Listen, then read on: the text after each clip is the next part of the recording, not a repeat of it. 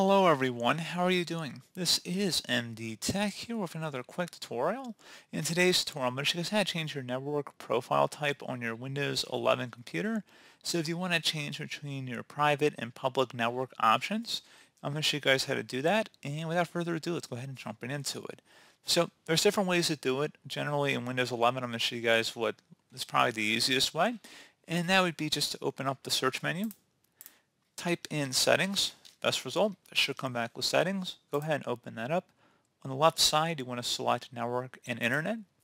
And then on the right side, you want to go and expand underneath your network type. So go ahead, like if it says Ethernet here or Wi-Fi, you're going to go ahead and expand that. And it should open up this network profile type settings here.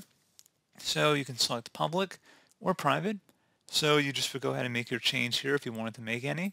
And that's all you have to do. So pretty straightforward process here, guys. I do hope I was able to help you out, and I do look forward to catching you all in the next tutorial. Goodbye.